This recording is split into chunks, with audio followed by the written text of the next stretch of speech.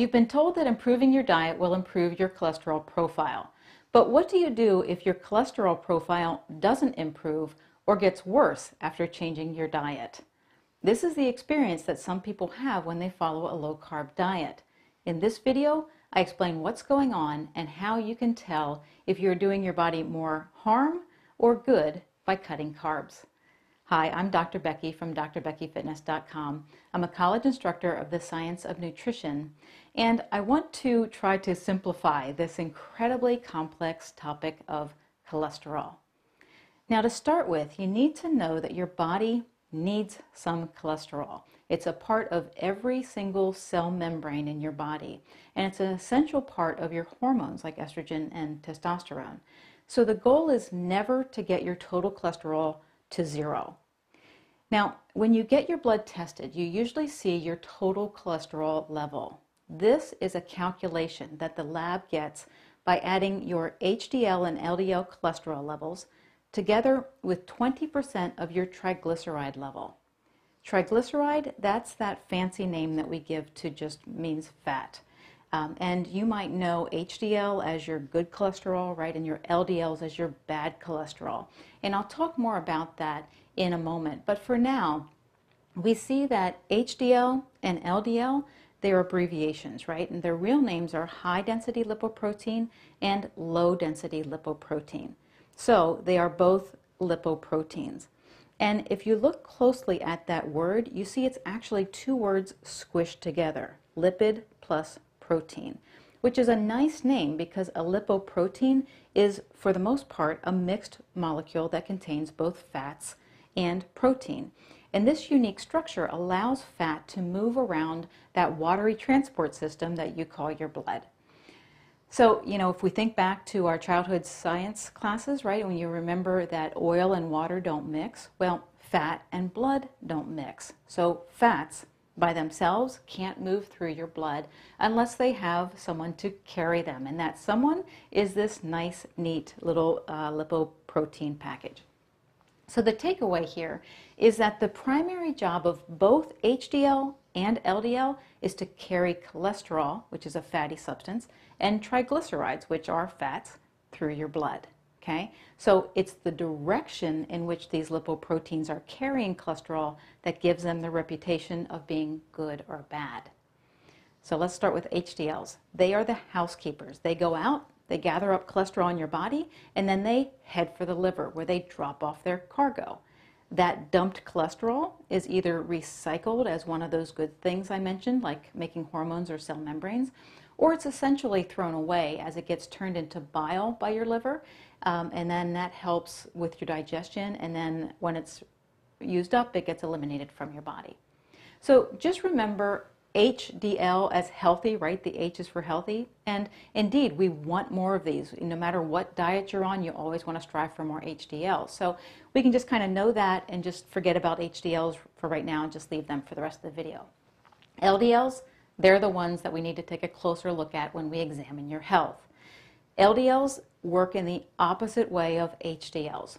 They carry cholesterol out into your body. That's not necessarily a bad thing, which we'll touch on, but for now, let's just know that they are made inside your liver. They're made up of protein, cholesterol, and triglycerides. And actually, when they start their life inside your liver, they start as very low-density lipoproteins, or VLDLs. They contain some cholesterol, but they are really just packed full of triglycerides at this point. Those triglycerides, they're needed by your body cells for energy. So when the VLDL leaves your liver, it drops off its cargo and it's burnt off, that triglyceride is burnt off as energy. And then they turn into LDLs, which have fewer triglycerides, but they still carry their cholesterol. I like Dave Feldman's analogy of LDLs as cruise ships, and so I'll link to his video from this video. But essentially, you want to think of LDL particle as a cruise ship. So the passengers on the cruise ship are your triglycerides, the lifeboats on the side are your cholesterol. And as the LDL ships cruise through your blood, it's always dropping off its passengers at different ports, right? It's dropping off its triglycerides. And this is actually the first time that we see the importance of a low-carb diet. Carbohydrates, they are a very easy fuel source for your body to convert to energy. But if you're not eating a lot of them, you're on a low-carb diet, then your body needs to run on its alternative fuel, which is triglycerides. So a person on a low-carb diet is burning these passenger triglycerides for energy. What happens to a person who's eating a lot of sugar and carbs constantly throughout the day? Well, they still have these triglycerides, on board, but those fats are not needed for energy. So they have nowhere to go. They have to get dropped off somewhere. They go to your fat cells and they get stored as future energy. So when you eat sugar and white bread and those fancy frappe drinks, from our fast food restaurants and our cafes, you're constantly feeding your fat cells. So now let's go back to our cruise ships. So we have the lifeboats on the cruise ships. And on Dave Feldman's analogy, we see that those lifeboats are cholesterol molecules. Lifeboats, they kind of go along for the ride, right? So the captain of the ship could drop off a lifeboat here or there if it's needed somewhere in the body. But if they're not needed, then they just return with the cruise ship back to port, which is your liver. In your liver, the entire cruise ship, along with its cholesterol, is taken out of service. And that cholesterol is recycled or it's either prepared for excretion. So what might cause these lifeboats to be needed by your body? In other words, what might your body need cholesterol for other than the good things that I already mentioned? Well, cholesterol is an important component in wound healing within your blood vessels. Its job is to kind of act like a Band-Aid. So you might be wondering what happens inside of a blood vessel, right? How do you hurt a blood vessel to the point where it needs a Band-Aid? Well, this damage typically comes from inflammation, and inflammation is largely caused by a poor diet that contains inflammatory foods, namely sugar, refined carbs, high fructose corn syrup, which you get in sodas and processed foods. We also know inflammation comes from chronically increased insulin levels and high blood pressure, but there again, those two things are very closely associated with a poor diet. So another takeaway, I guess, right? Don't think that because you might feel okay when you eat junk food that you're getting away with anything. You can't outrun this biological impact of a poor diet. You don't feel this inflammation in your vessels, right? But it's happening. And when that inflammation causes these rough patches, right? Well, cholesterol rushes over to patch it up. And this is where cholesterol gets its bad reputation, because that cholesterol, as it fills in, well, the lumen, the hole here through which blood passes, gets more narrow. And that is what increases your risk of cardiovascular disease. But here's the thing, right? We're blaming the wrong culprit. We're blaming the Band-Aid when what caused the problem in the first place? Well, it was this inflammation, okay? And what causes that? Poor diet. So yes, LDL cholesterol is carrying cholesterol out into your body, but if it's not needed, well, it stays on the cruise ship, right? And it goes right back to port, gets broken down, reused, or excreted as bile. Okay, so we understand some more about how LDL molecules function in your body. So the question becomes, well, is it okay then to have a super high total cholesterol or LDL cholesterol level in your blood? Well, probably not. But I will say that the scientific community differs a lot from the medical community on how much is too much.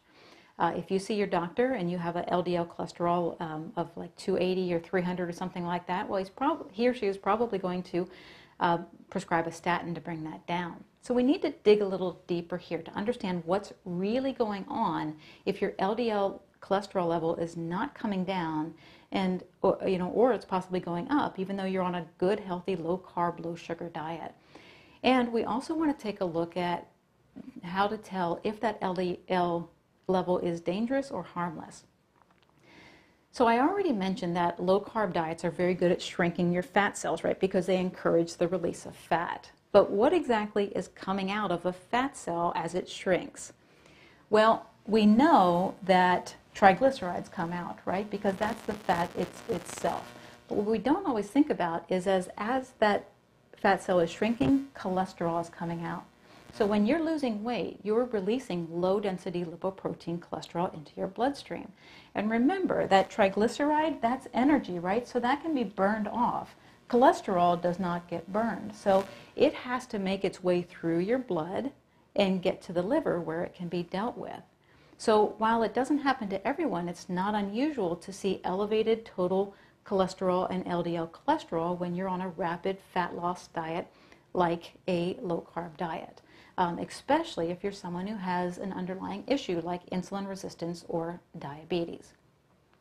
Now, this elevated cholesterol finding by itself is not a reason to panic. First of all, your level could naturally come down once you reach your goal weight, right? Because these fat cells stop shrinking, so therefore they stop releasing their cholesterol. And secondly, it's important to know that not all LDL particles are the artery clogging kind. So to really tell if your elevated LDL finding is dangerous, you need a different blood test that goes beyond the standard lipid panel to look at the size of your LDL particles. That blood test is called an NMR lipoprofile, or nuclear magnetic resonance lipoprofile. It's a blood test that reveals the LDL particles size. Years ago, science didn't know that there were different kinds of LDLs. Some are big and light and fluffy, and some are small and dense. The big fluffy ones are the safe ones. The small dense ones are the artery damaging particles. What causes this? Well, genetics might play a role, but your diet definitely plays an important role in the size of your LDL particles. A diet low in carbs seems to increase the particle size, which is what you want. There's also some evidence that the type of fat you include in your diet affects the size of the LDL particles. Unhealthy fats, like the ones I mentioned, trans fats, hydrogenated oils, vegetable oils, they cause these small bad LDLs. Healthy fats, your avocados, nuts, seeds, coconut oil, wild-caught fish, these give you the good fluffy ones, right? So it always circles back to diet. There's really nothing you can do for your health better than changing your diet. So let me recap this video with a list of what to do if you find that your total cholesterol and LDL cholesterol is staying elevated even though you're eating a healthy low-carb diet. First of all, don't panic. As you move closer to your goal weight, your fat cells stop shrinking, and that means that they're going to be releasing less of this cholesterol into your bloodstream. This may allow your cholesterol levels to just naturally normalize. Second, have an NMR lipoprofile test. This is a more precise test that looks at your size of your LDL particles. You want those small artery clogging ones to be low, right? And you want the number of the big fluffy ones to be high.